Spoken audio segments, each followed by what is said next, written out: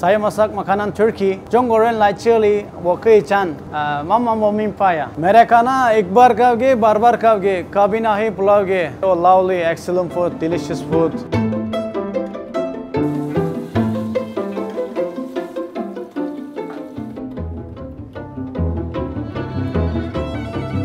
Hi everyone, I am Chef Ahmet Akpinar. We are running the Mediterranean Turkish restaurant at Scott's Roads, Far East Plaza at level 1. And we are serving authentic Turkish cuisine, and more than Turkish is Ottoman cuisine. We serve the food how the taste is supposed to be in Turkey. I'm from the Mediterranean seaside of Turkey, which is Kahramanmaraş, and I came to Singapore 2002. Before I come to Singapore, I was working in a hotel. We communicate with the tourists, and I went to study as well. I learned English there. With my English, I came to Singapore. I worked in Chicha restaurant for 6 years, and I learned the people that working Chinese and the Malay.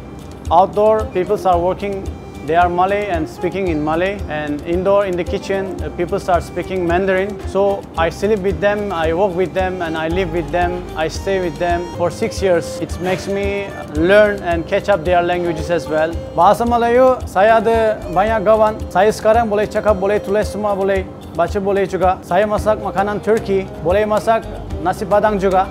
Chinese， 现在我可以讲华语没有问题，不是厉害的还可以。中国人来这里，我可以讲，妈妈我明白呀，我可以做中国吃茶 ，and I speak one Hindi also. Mereka na ek bar kavge, bar kavge, kabhi nahi pulavge.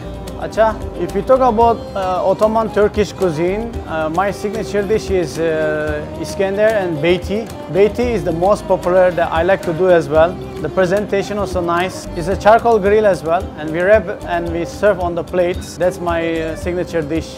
Mostly kuru fasulye and hünkar beğendi. In here we are doing exactly Ottoman dishes, mostly Ottoman dishes.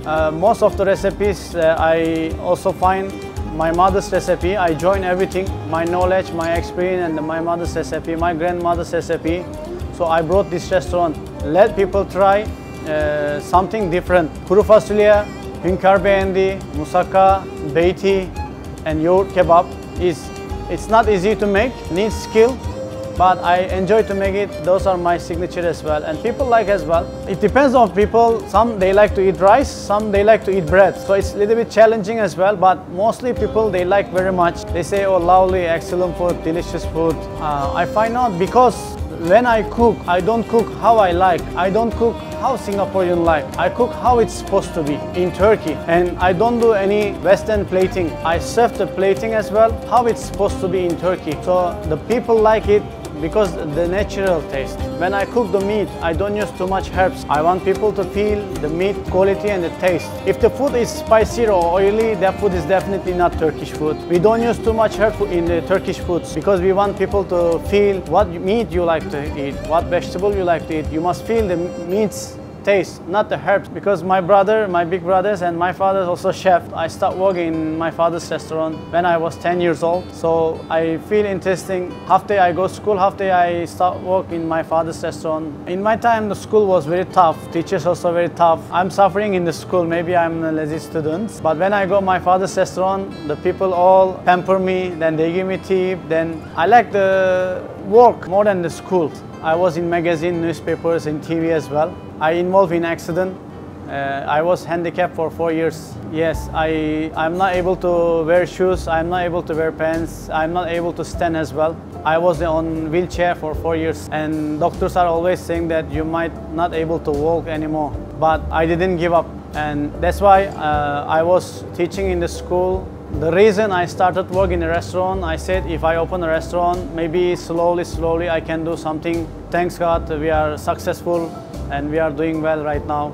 And I stand up and I fight with the life. I'm back. Yeah.